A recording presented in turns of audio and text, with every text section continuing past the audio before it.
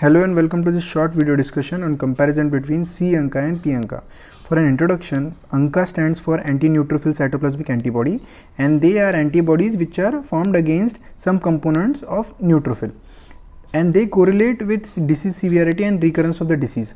So C Anca is cytoplasmic Anca and P Anca is perinuclear Anca. They are named so based on the staining pattern which we'll see later.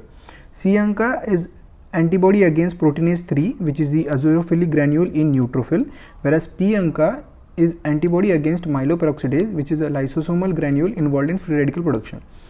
There is increase in C Anca in infections, and whereas P Anca is induced by propylthiouracil.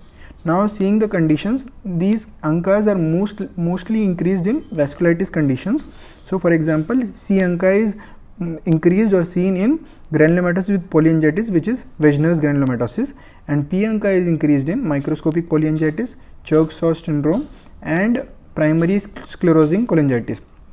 So as I have said about the staining pattern, so in C Anca, when you see, the stain is mostly in the cytoplasmic area. So if you see the cell, this is the nucleus labeled as N, and when you see that there is homogeneous green stain into the cytoplasm, so this is C Anca.